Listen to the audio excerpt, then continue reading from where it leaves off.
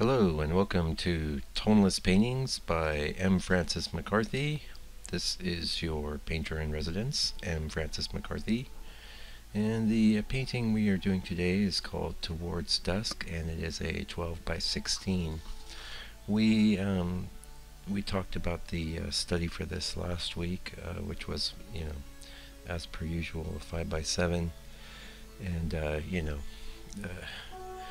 I was all set up to do a whole nother painting that's actually really new, but this is sort of new. I mean, it's from last month. I probably completed it. And it's one of the series of 6 I did last month, and I'm currently working on another series of 6, which is actually I'm working on 3 things. Like this would be the video for the month prior. The month that is just behind us, I've done photography, and I'm working through videos, preparing videos from all the different sessions. And all that takes a while. I kind of work on it a bit every night. I do got to composite everything together, and then of course the thing that takes the longest is exporting the video, which I export the video at the same size I filmed it. However, I store my video at a double speed. I would love to store everything at the actual speed, but you're talking about a video that's about 5 or 6 hours long, and that just takes up too much space. So I tend to double the speed, and that brings it half the size, and it's still slow enough that for archival purposes it gives myself for the future a good idea how I did that painting. And I'm a bit, I guess, I have obsessive aspects to my personality. I think I tend to use it for myself as opposed to being a victim of it. And I'm pretty obsessive about getting a video recording of each painting. I feel pretty bummed out when I don't know, my good friend Joe is making a cup of tea, comes to my studio, might accidentally knock something, like unplug it, or I myself hit the camera and think I'm filming, but I'm not really filming. I'm actually have the camera pointed at an easel somewhere in my studio, or I think I've got the shot set up in focus and ready to go, but I never actually push record, and I don't hear. My current camera doesn't always beep when it turns off that way. So, but for the most part I get everything down, and a few gaps here and there. It's not a big deal. And really, who cares? I mean, I think I'm probably the only one that cares, but art does incline one to some vanity. I mean, why else would you do it if you didn't feel? Well, you could do it. Like there's plenty of artists that work, especially in native cultures, that do crafts and art, and they work within a tradition where they've been taught. They do things that are remarkably moving and extraordinary, without a lot of ego or a lot of personal identification, since they're the continuation of a tradition that might go back in their culture for hundreds of years or even thousands of years. But for the modern artist, you've got other motivations than that, and you've got you sort of pick and choose what traditions you're going to exemplify and what it is you're going to do. But I like the videotaping just because it's linear. The painting itself tends to be non-linear because it contains everything that ever happened to it and is actually still moving through time itself. It's going to age, it'll get scratched, it might dull or brighten, or a million different things could happen to the painting, and before it eventually ends up catching fire, or going into the basement of some museum, if you're lucky. Who knows? But it's moving through time, it's changing, even though it's not changing as rapidly as when it was actually being created by the artist. But it has a lifetime, and it goes through changes after it's left the studio. So That's interesting. I have no idea what I'm going to talk about in the blog post that goes along with this video. We're just going to have to wing it. And those of you that have been following this series of videos and my blog will know that I pretty much wing it every week.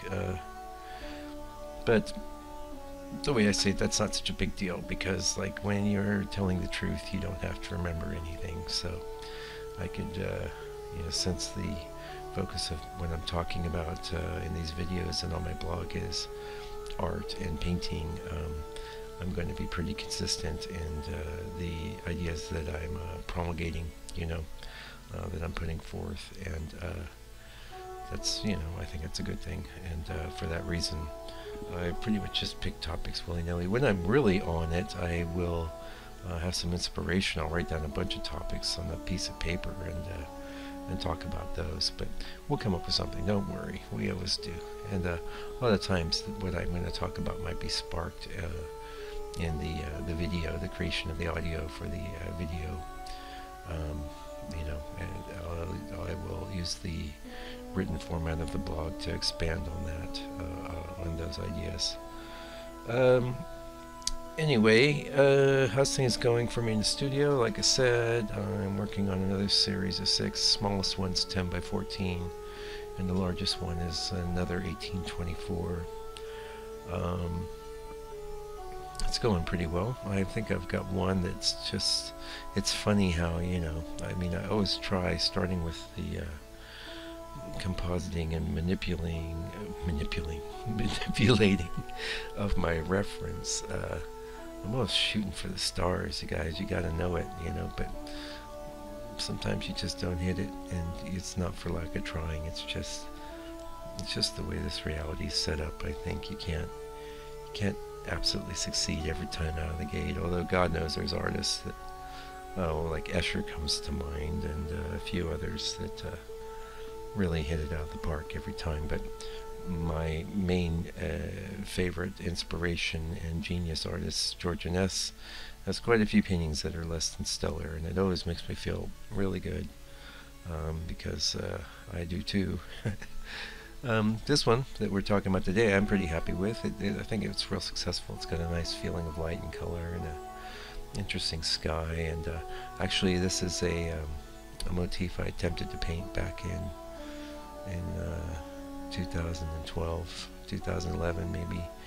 And I think you might, conservators of the future would find the drawing for that painting on the back of probably a more recent painting, but didn't work out, or might still be sitting in a pile in my studio of paintings I'm planning on painting on the other side of. But I came across the reference, and I felt some inspiration. I felt like I had a handle on how to approach it this time, and that's really what makes a difference. And that's actually probably what I'll talk about in today's blog post, is revisiting motifs, which is something I really like to do. And I've been doing quite a bit more since I've been doing these larger paintings. I've been doing, oh, we can see this guy's slipping as I'm painting it. Sorry about that. Now we're back. Although, hopefully it won't slip. Yeah, it looks like I'm doing some glazing right now. So a lot of times you can tell I'm doing the glazing. It just looks like I'm wiping my hand very quickly over, like right now you can see I'm doing black. And I like to use little scrunched up bits of black